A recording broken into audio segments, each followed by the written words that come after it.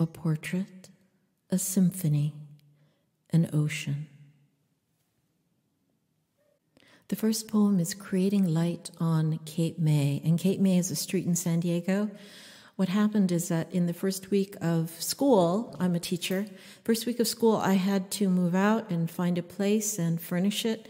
And as we know in Hawaii, finding a place is not easy, and it's the same in San Diego. So anyway, a friend helped me with the whole process. Two friends, actually, helped me with the whole process. This is the poem. Creating light on Cape May for Kumu'a'o with gratitude. So the days have knitted themselves together like a fishnet, hand-knotted and cast out in a private lagoon. Days were snagged and held together as if one. That's what happens if you don't sleep for days. You bubble up like the old buoys of sea glass, lassoed together by a roped cord. It's been a blur of rental units, lists of moving companies, sofas in consignment shops. I pass lacquered desks, the color of high-gloss butterscotch, and mirrors 12 feet in height next to 1920s vanities. Vanity is what you lose when you're looking for a place to live. Where do mermaids go when they are stranded on land? A friend of mine seems to know. She pulls a lamp of celadon glass next to a Moroccan table and pillows of each shade of green, from sea foam to teal with suggestions of silver. She seems to know how one can live without water on land, what's needed to make that work. How high does that table need to be, she asks, whipping out her tape measure. Later, she finds an elegant table in the shape of a hanging trumpet flower with cutouts as delicate and porous as honeycombs. She places it at the head of the bed near the window, so when you sleep, an orchid grows above you as if a stairway to the gods and to the heavens. All this feeds blood back into my veins so that I can return to the colors of blue. My head lifts higher as I walk, away from the desert and dry heat, back into the ocean. She's built stone by stone a way for someone from the sea to live in air, to live this way on land. As she drives away, I see a corner of her own blue-colored sleeve, and behind her the air moves like white water entwined with aquamarine.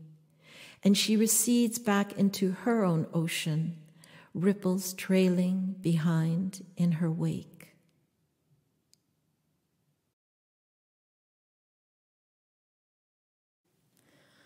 The next poem is Upon Listening to Respighi's Pines of Rome.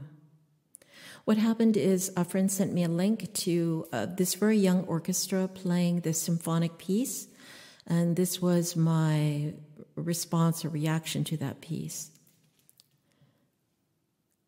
Upon Listening to Respighi's Pines of Rome for Eric Caldera. Some sounds are holy, moving us like the golden section of a shell. We are captured yet free at the same time. How do these young musicians stay tethered to the ground when they are playing so, having transcended the discipline of study into the ecstatic embodiment of sound? Layer upon layer builds, a stratum of tempo and notes, risking such vulnerability, for at any moment their technique could fail. But they remain fixed on moving this great armada of sound onward through the souls of themselves and all those present. Aren't we all changed after this, choosing to live another life, now charged with being, to be grander, sweeter, fuller, more cognizant of the intricate pieces that hold together the world, as if by listening we have drunk from the transcendent, and in an alchemy changed forever, never again to be small.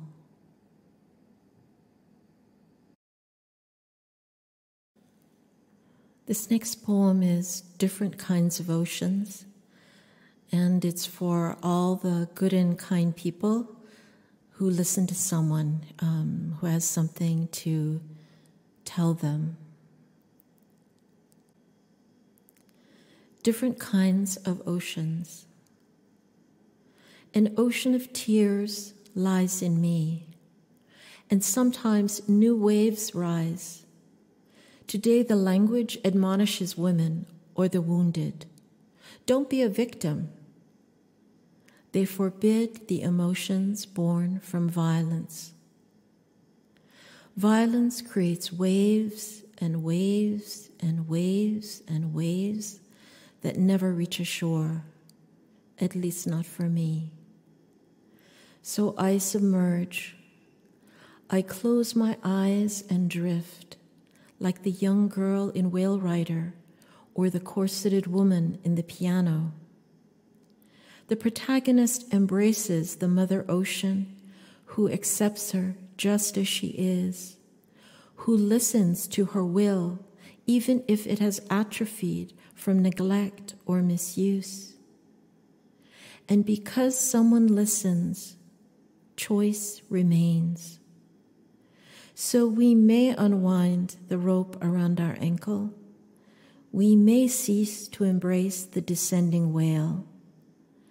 And we may allow ourselves the rise to the surface, but only as slowly as we can bear.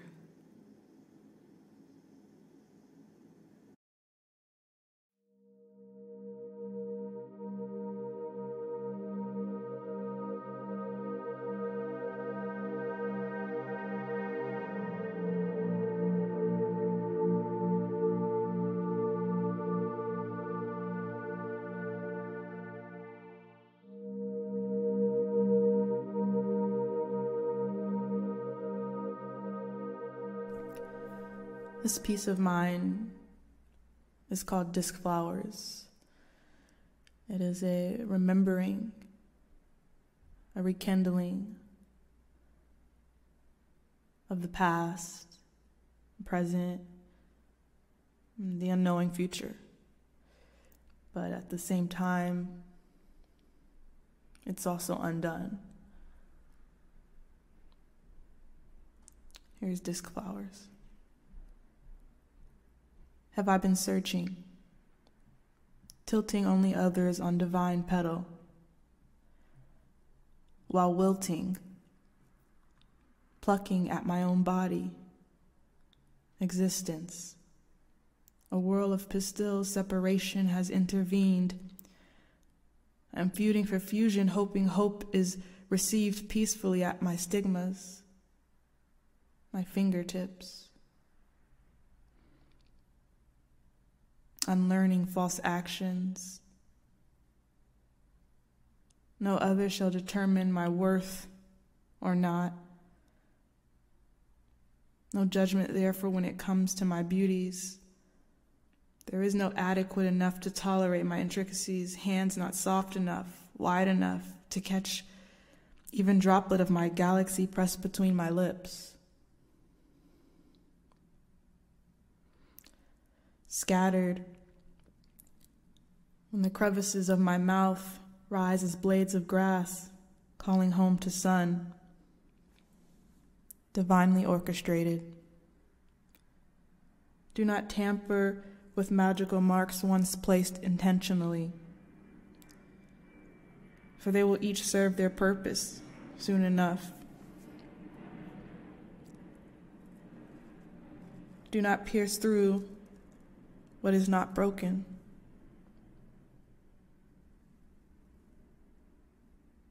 Open clouded parts of you as flower and a bee searching to rendezvous.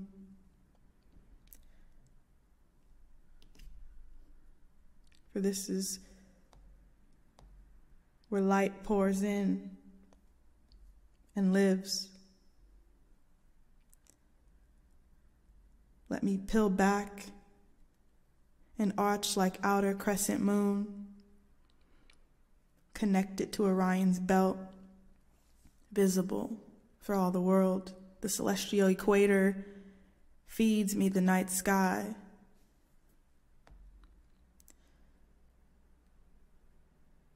I have never been ready for this.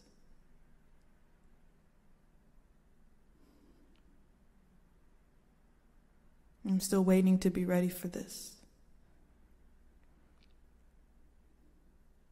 All of this that is me, these bits still scattered in night sky, waiting for me to feed. I stumble. Wonderfully, my words are oblique and dressed in this cape, and they are triggered like stars. For I am somewhere in there, spilled in their corners.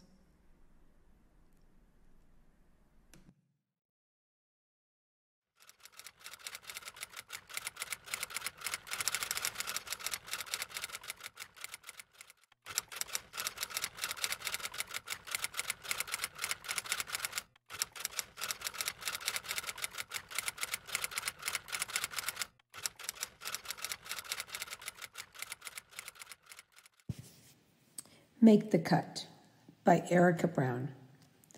The rejection email came into my inbox in the same way the rest of my emails do, with no added weight. It read sweetly and not at all mean, but my poem had not made the final cut for the literary magazine. But I was still invited to make a donation and click on a link and read the poems published. So I read them all out loud. And wow, I was touched and moved reading their beautiful artistry. Each a weave of ladybugs, wings, life, pandemic, loss, and morning dew. As I read them, something jumped out of the page and crept deep inside of me. It was sorrow and sadness, but not because my angel poem didn't make the cut. It was something heavier, and only in retrospect, an avoirdupois. This was a compilation of collective sadness. It was a tonnage, and its heaviness came from life lived by the authors. It was all anguish in the authors' voices. It was the aggregate, that huge pile of steaming anguish. I felt it all creeping and filling the crevices of my porous bones. It made me forget all the angel fluff and wings that my poem had. These poems spelled out an insurmountable loss, all written in 12-font despair, Franklin Gothic heavy lines. Indenting angst, not just on the page, but indenting a crater into my gut. Now, I'm no angel, you see, so it just all became too much for me. There's sorrow so strong, like muscles holding me down. I had to shake off their angst. And so off onto the cold on a walk I went.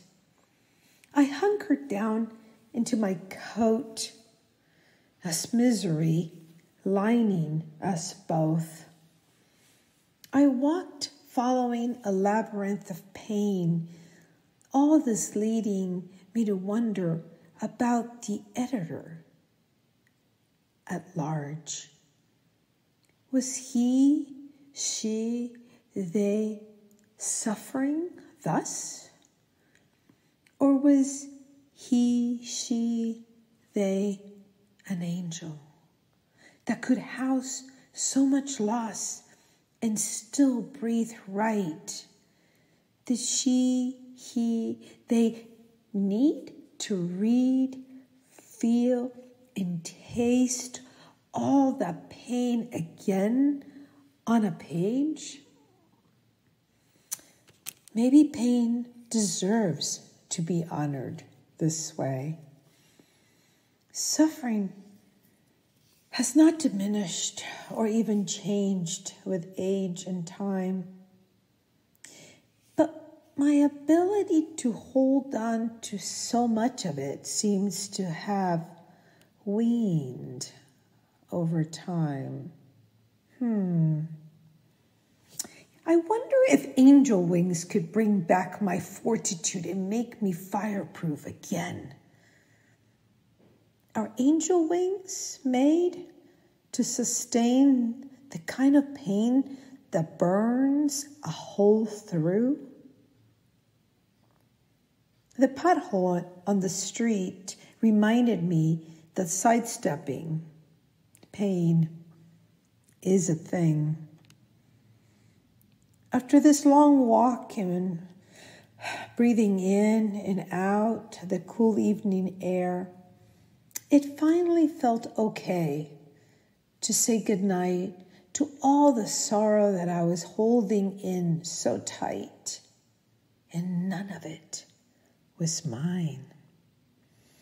So I told myself that the only sorrow I could carry inside was the sorrow I had caused today.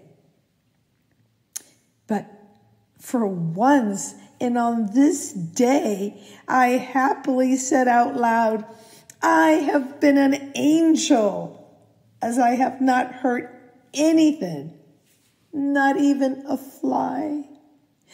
And better yet, I have not caused anyone any harm. So I looked up to the sky and I yelled out into the night, do I make the angel cut now? Don't I deserve wings now? But as I yelled, I thought about this a bit more, and so, I whispered, wait, maybe I can get angel wings tomorrow. Scratch the plan for tonight. Tomorrow I will be ready to shoulder some of the world's pain again. But tonight, I'm just done.